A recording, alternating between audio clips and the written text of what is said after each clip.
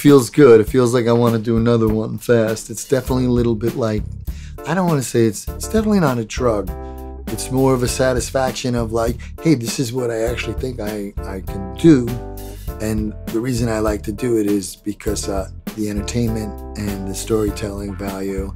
And I like live, and I like people together. I like the community experience of, you know, paying attention. I still love going to the movies, you know, and don't want to watch it on the small screen. I like being together with people in a room, and that's what I like about it. Hi, my name is Marco Greco, and I am playing Grog as well as Borg, and Minotaur number 2, and Hooded Man number 1. Grog is a merchant seaman who has lost his cargo to some mythical creatures. And not only did he lose his cargo to some mythical creatures, but he also had a stowaway who he was kind enough to give an opportunity disappear with some additional treasures who he gets to catch up with later on in the story. I'm also playing Borg, who is a very special Cyclops / crusher for hire, who's also a little conflicted feelings-wise, and you'd be surprised how much he really cares. And I also play one of the Minotaurs, who is a mythical beast of some sort that serves as a henchman. And I also play a hooded man who I'm sure is a kind man outside when he's not wearing his hood and probably loves his family, but in this is not so kind. Some of the characters that I'm playing are not the good guys, and also I would say not the bad guys either. You know, it's sort of hard to describe.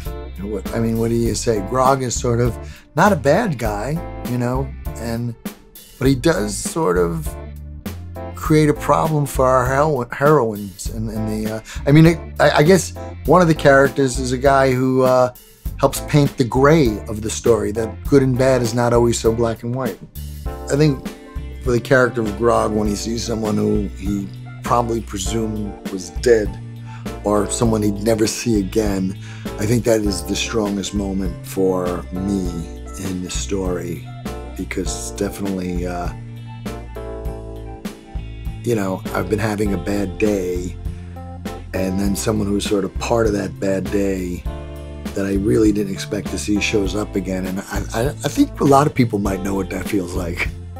By reading the script, the situations, I'll draw from real life experiences, and like the Cyclops and the argument in the Cyclops reminds me of a very specific friend of mine.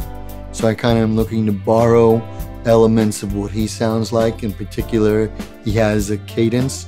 So when I'm doing the Cyclops, I'm really doing this friend of mine, Mike, kind of. And that's sort of the way I'm approaching it. I think the story would appeal to folks who enjoy fantasy, folks who enjoy adventure, you know, as well as young audience. But I also really think it could cross over to people who enjoy things like Star Wars or Sinbads or adventures like that.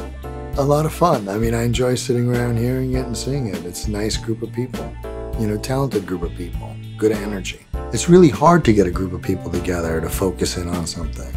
So it's nice being in a room with everybody who's in focus and on it and giving it and going after it and having some gusto. I appreciate it, you know? I'm an audience member when I'm not on it, and I enjoy being in the audience.